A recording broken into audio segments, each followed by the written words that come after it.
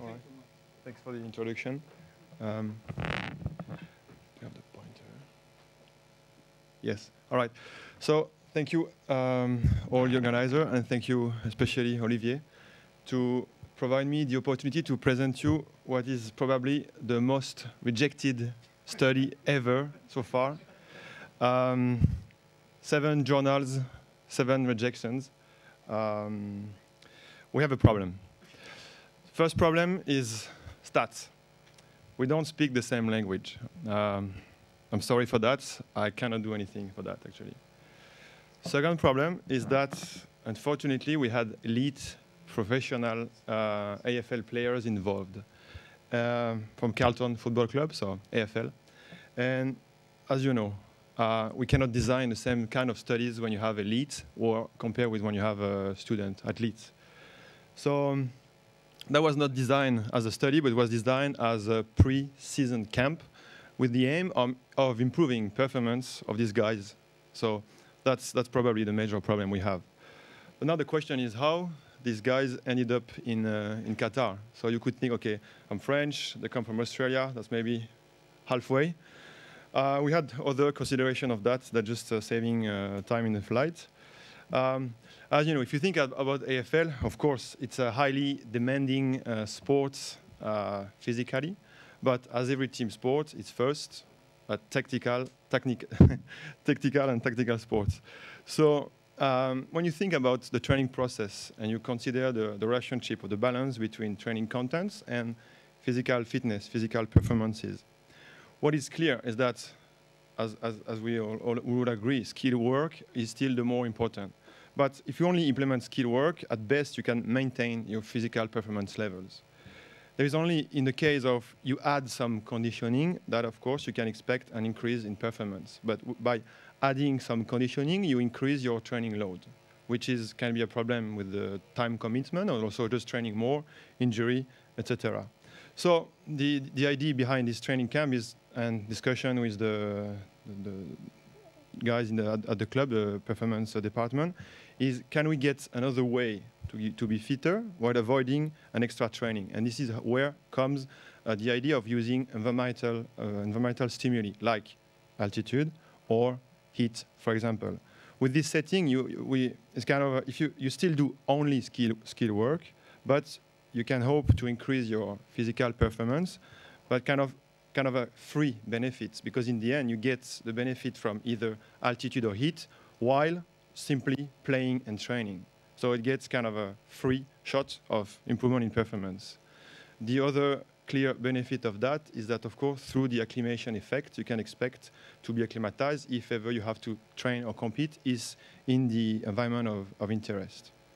So if you think about at least the 2 environments I mentioned, altitude, hypoxia, or heat, of course, the first physiological adaptation that we might be looking for if we choose to send the Carlton guys into an hypoxic environment is to think about, of course, the adaptation of the red blood cells. So as we know, it's not that likely, and there's been a lot of discussion of that. Does it work or not? We still thought at this time when we prepared the camp that it could be worthwhile because of this inverse relationship between the baseline level and the improvements. So as you know, team sport athletes, they will start with a lower baseline level, so we can still expect that they might have a greater improvement compared with elite athletes. So let's say based on that, we expected that if we were able to provide some hypoxic exposure to this AFL player, we would be able to improve their performance. The other level of reflection was about using heat. So there's something that has been known for ages now, is that heat can increase plasma volume. Which is good also is that we managed to verify that ourselves here in Aspire. So Aspetar. So it was a really good collaborative work with Seb, who is not here yet. So actually, so it was very briefly, we have a soccer team with guys, so from Danish football player, Faroe Islands. They just came and they just trained and played for 5 days outside in Qatar in October. So it was hot, but not that hot, between 36 and 40. So it's hot, but not. No, for us it's okay, 40. So, and after no more than a week, we observed clear and substantial increases in plasma volume. And I would thank definitely Chris for the introduction this morning. So I don't really care if it was significant or not, but it was substantial, because if you transfer these changes into a coherent standardized difference, this increased by what about 1.2, which is roughly 6 times more than the smallest worldwide change. So it was definitely a large changes. What was good as well about this study with the Danish players is that we observe like the RPE responses to a 5 minutes submax run were pretty low, and they remain very low throughout the week. The creatine kinase response to games and training remain within the normal ranges. So which shows that just training in the heat is safe, and it was very well tolerated by the players. So based on that, we are confident that training in heat is a safe and interesting option for team sports player. What is good as well, also data from the Danish players, is that performance increased even within a week. We have a 7% translated into a 0.5 standardized differences increase in yo-yo within 5 days, with 5 training sessions and a game, which is amazing. Again, that's more than twice the smallest worldwide change. So of course, there is no control group. Of course, we don't know if that comes from training or heat or both, but whatever. If you train in a heat for a week, in this setting with non-acclimatized Danish players, they managed to improve by factor 2 of the smallest worldwide change their high-intensity running performance. So that was definitely worthwhile. So based on that, we had, again, I'm thinking about our discussion with the guys at Carlton. We had 2 options, and we said, oh, cool, in Qatar, maybe we can do both at the same time, with the idea of combining hypoxia, but of course, in Qatar will be normobaric hypoxia, heat, having, if it works, an increase in both in hemoglobin mass and plasma volume, and likely even a greater increase in physical performance. But as you know, this has still to be tested. So these guys decided to take the plane, so I didn't have to travel this time. And so they arrived, they trained, and they were based in Aspire zone. They use these 3 pitches, because the FL ground is so big that we have to use 3 or at least 2 football pitches on the other side. So we managed to find some space for them. And they slept in Aspetar. So for the final results I'm showing you today, it's the data from 17 players. And basically, it was more than just a camp in Qatar. So they stayed with us in Qatar for 12 days. But after that, as a reward of their hard efforts, they took them to Abu Dhabi, to one of the biggest hotels in the world. And they can chill out a bit and relax. So kind of a thank you. And then they had back in Australia, back home, some kind of 3 weeks of unsupervised training. So they had, each of them, they have some logs they have to train, but that was not with the club. So I'm talking now just about the experimental setting in Qatar, in Aspire. So these 17 players were divided in 2 groups. One group is called normoxy group, another group is called hypoxy group. Why? I will show you. So of course, every player, all the team, they trained so over the 2 weeks, they did 10 skill sessions outside. And of course, this is something that most of the time the reviewers don't understand. But as an elite and as a professional team, we cannot have the players not training together. So this is a fact. So we cannot have a 3rd group training in normal temperature, for example. So we cannot do anything about that. So all of them trained together in the heat. Then all of them did some strength session indoor, of course, no hypoxia in the gym. The differences between the 2 groups were at 2 points. First of all, so there was some hypoxia during some of the bike session, and then, of course, during the night when they slept in the normobaric hypoxic chambers. With that, this group managed to get a dose of 14 hours per day.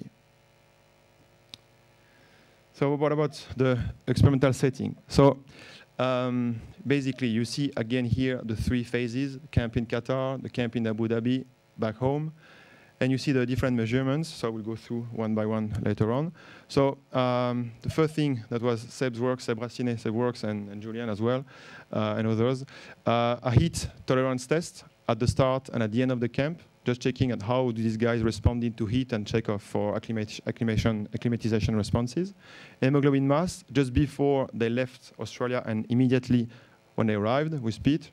And then again, hemoglobin mass at the end of the camp in Qatar and almost a month after the camp back home. And of course, we have also performance measure. I'm going to just show you today the data from the yo-yo, high-intensity running performance. A yo-yo immediately when they arrive, a yo-yo mid-camp, end of the camp, and a month after. So the first important thing to kind of understand what happened as well is just to check at these bars. It is the training load that both groups displayed. So, and also that's also something that's sometimes misunderstood, is that we can measure training load in team sports. We don't need a bike, we don't need anything. If we use the RPE by the time methods, it works, it's valid, so we can publish a paper with this kind of method, please. In the end, whatever this load comes from, could be skills, strengths, testing, whatever. What is important for what I want you to see today is that the load was perfectly matched between the two groups during the whole camp in Qatar. Even in Abu Dhabi, when they had so much more time to relax, the training load was perfectly matched. Of course, this is probably the biggest limitation of this study, of this camp, or whatever. We don't have proper measure of training load during this off period. But again, these guys are professional, they are paid, they want to be good, they want to perform, they want to develop themselves. So why wouldn't they do the job? So we assume that they did well, and we assume that the training loads were matched as well. What about the heat response test? That's just a short part of this data. So just go back, sorry. So basically, these guys, they have to walk for 20 minutes in 40 degrees in the heat. It was quite humid. And then they have to sit a little bit. And based on that, so you see Seb and Julian, they were collecting a lot of data to check the acclimation. I'm just going to present one small part of this, is the sweat concentration. And what is well known when you are used to the heat, when you are well acclimatized, after the camp or after the acclimation period, you get a reduction in the sodium concentration in your sweat. Again, if you look at pooled, so both group together, the effect, so Cohen of 0.9, which is a kind of moderate effect, so was clearly substantial heat acclimation. What is important also is when we compare the changes between two groups. There was no clear differences in the changes. All right, so that's my smallest worldwide change. That's my changes. The change is actually overlapping the smallest worldwide change. So in this case, and which is, I mean, expected because both groups got the heat dose. So there were no differences in their adaptation, acclimation responses. Okay, but now we can expect some differences with respect to hemoglobin mass because, as you know, one group only received the hypoxic stimuli. So in this case, you can see on the left the response for hemoglobin mass and total blood volume for the hemoxy group, and here you have hypoxy group, hemoglobin mass, blood volume. So I'm going to go straight to the differences in the changes. So, which is interesting, and even more than what we expected, you have a likely greater increase in hemoglobin mass for the hypoxy group, but this increase is observed as soon, immediately at the end of the camp. So after these 2 weeks, when he tested them again, there was a clear, greater increase in hemoglobin mass for the hypoxy group. So the hypoxia effect, it worked, and it worked immediately after at the end of the camp. Which was even more surprising is that when we checked hemoglobin mass 4 weeks after the camp, there was still an increase in hemoglobin mass in the hypoxy group.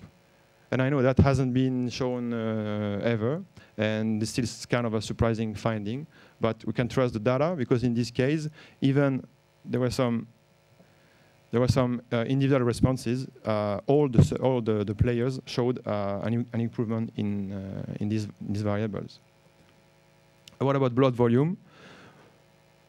No differences in the change in blood volume after the camp.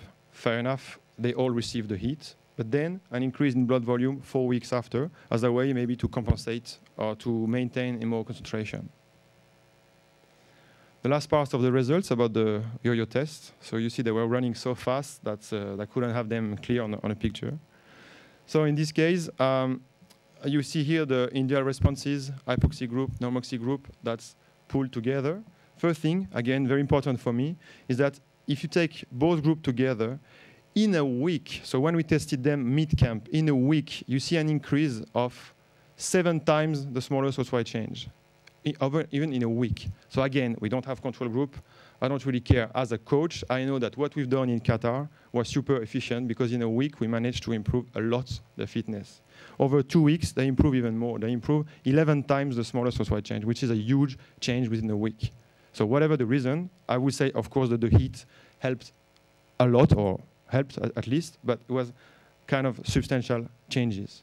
What is nice as well is that if you see that if you look at what happened on a pitch, if you look at the total distance covered or the high intensity distance covered during drills, so they were training with the GPS, and you can see that the distances they covered during the drills, there was always the same drills every second day. You see that the distance they covered on the field was increasing day after day. So they were definitely getting adapted and getting fitter, or at least adapt to the heat. I'm going back now to the between differences in the groups. So as you see about the yo-yo, no big changes, like both groups are showing the same improvements. But we see that something tends to happen by the end, as if there is a kind of a maintenance. This is the hypoxia group, 4 weeks after. They kind of maintain their performance, while this group, so the normoxia group, tends to show a little bit of a decrease. If you look at the differences in the changes, so immediately after the camp, no differences, but 4 weeks after the camp, with all the limitation we have, of course, we have kind of a tendency for a better maintenance of the yo-yo for the hypoxic group. So that's my last slide about conclusion. So what we saw with these guys, that within 2 weeks, we saw very large increases in high-intensity intermittent running performance, 11 times the smallest OSY change. But in this case, there was no additional benefit of altitude. If you look at what happened 4 weeks after, again, with all the limitations, we can see that there was still a kind of a moderate delayed effect of the hypoxia, because these guys, they still, and that's whatever the control, whatever is blinded or not, in this case, they had some hemoglobin mass. They have more hemoglobin mass. So I don't know how the placebo effect can affect that, or whatever. The effect on performance is very small and can be discussed with the lack of control. So if you consider the whole, and if you put everything together, the additional altitude effects are quite limited to the massive effects of heat. So in this case, I will definitely question the interest of adding this hypoxic stimuli when you see what we got from the heat. And also what is important, and that's more data on our experience working here for years with athletes, is that compared with training high, training in the heat, you can still manage to get some intensity. So you don't have this what can be a problem sometimes. And also most of the time, especially as soon as you're acclimatized, all of us now, we cope well with the heat. And you don't have this kind of issue with altitude sickness or whatever. So this is why we believe in the heat, and it's good because the heat, we have it here. All right, thank you very much.